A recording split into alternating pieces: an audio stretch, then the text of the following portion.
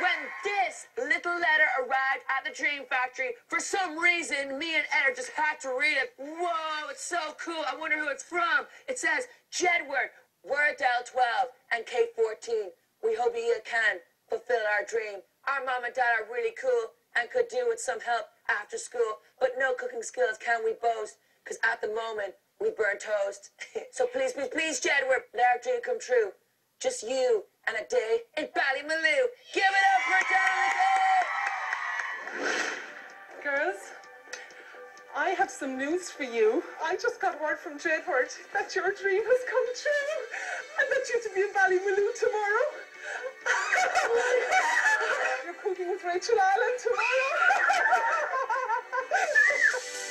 We became interested in cooking from our grandmother, who has all the cookbooks down in her house, and she's always making lovely soufflés and cakes, and she really inspired us. They're going to come to me with a 3-course menu that I'm going to cook with them for their parents. Hello.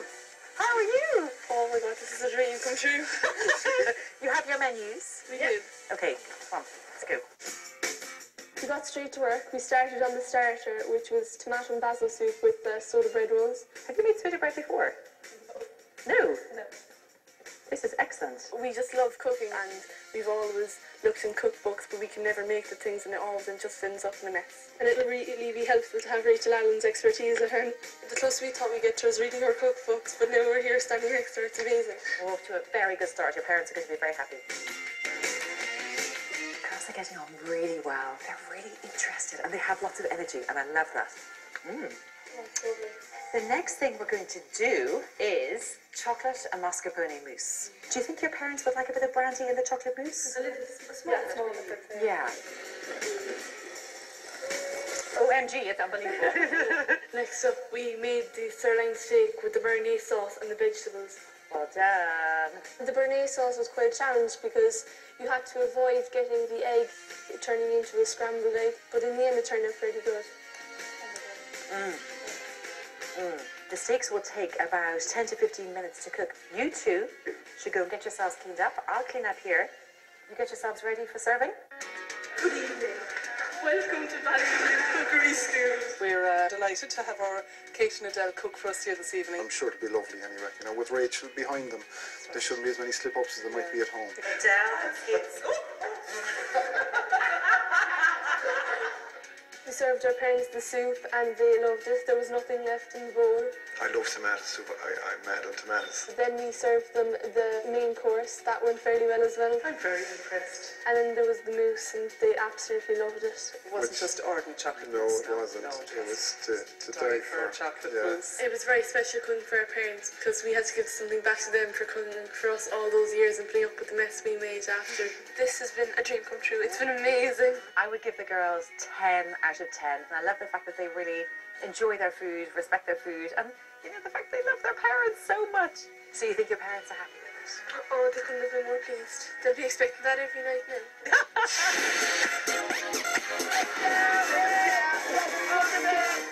Rachel Allen! Guys, Kate, Adele, Kate, Rachel Allen, you guys are totally awesome. Was it really fun cooking?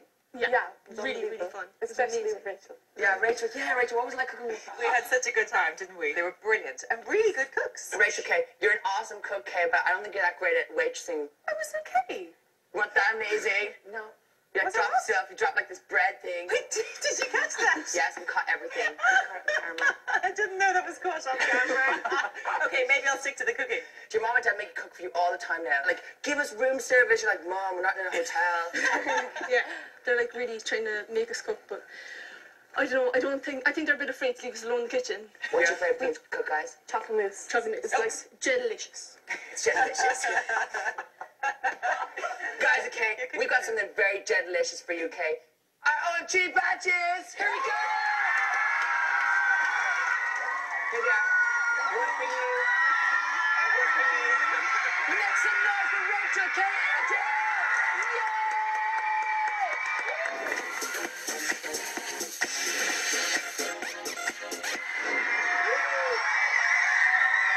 6-year-old Jenny Wilson wrote to the factory and said, "Sup, Jedward? I played tennis since I was 5 years old. My dream is to play against Ireland's #1, Conor Nyland. We think it's great that you have such a cool, healthy hobby, and we couldn't wait to make your dream come true. Jenny, over to you, Conor!" Thanks, John. Thanks, Edward. We're out in Hope now, just outside Jenny's house. She hasn't a clue what's going on, so let's go and surprise her. I've been playing tennis since I was 5. I really wanted to play a game against Conor because he's the Irish #1 and I wanted to see if he could improve my game anymore. Hey, Jenny. How are you? I opened the door and Conor was standing there with a tennis racket. I was so surprised because I didn't know what was happening at all. All right, come on, let's go.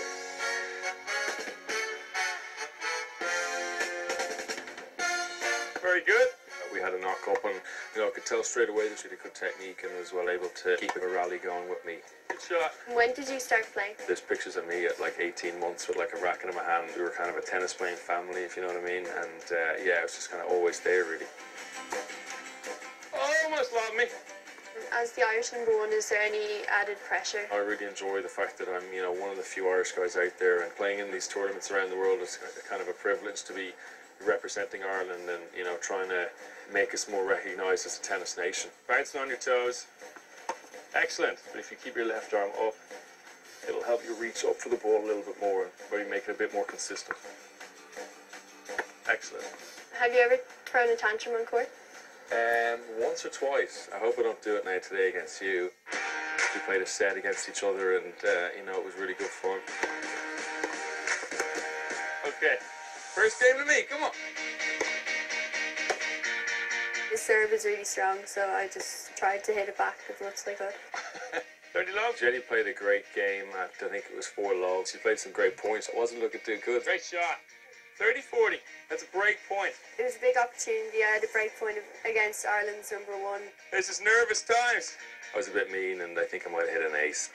Oh, come on. I think the next game then, she hit a good few winners.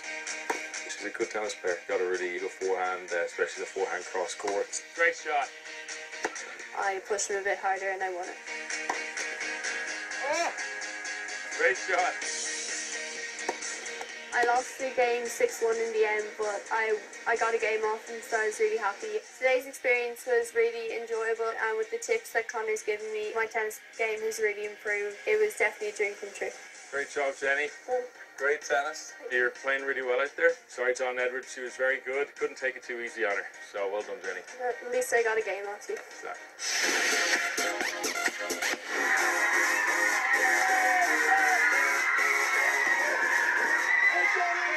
Welcome to the Dream Factory. Jenny, how did it feel to be coached by Ireland's #1 tennis player, Conor Nyland? It was really cool. He just coached me and he gave me loads of tips for my serve and my backhand and stuff. But Jenny, okay, when you play tennis all the time, okay, Yeah. you're really, really good, okay, we play tennis well. So what's your best tennis noise when you're hitting the ball, like?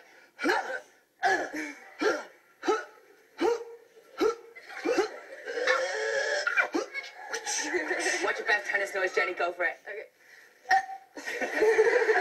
Jenny, okay, what was the best part of your day? I played a set against Conor, and then he sat down, he had lunch with us, and he's really nice. So you guys were chilling the whole time? Yeah. Conor was so impressed with you that he gave you goodies. As you can see, you got sweat pads when you're sweating playing tennis. You can go shoo, shoo. You got t-shirt. It says Ireland. It says to Jenny, keep playing, Conor. Conor Nyland, he signed it for you. And look, he signed it as well. To Jenny, Conor Nyland. John, throw the cap over. Here's the cap. Wait for it on. You got this as well. Isn't that cool?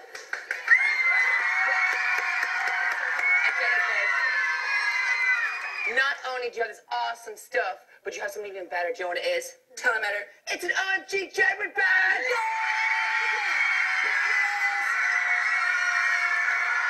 Everyone give it up for Jenny!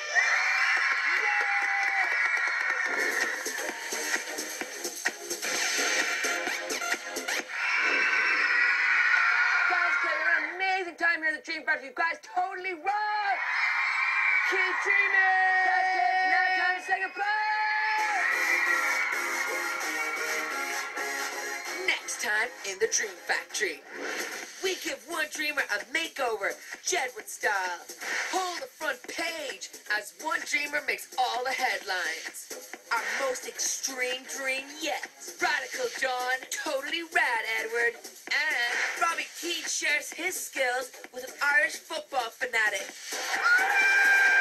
OMG!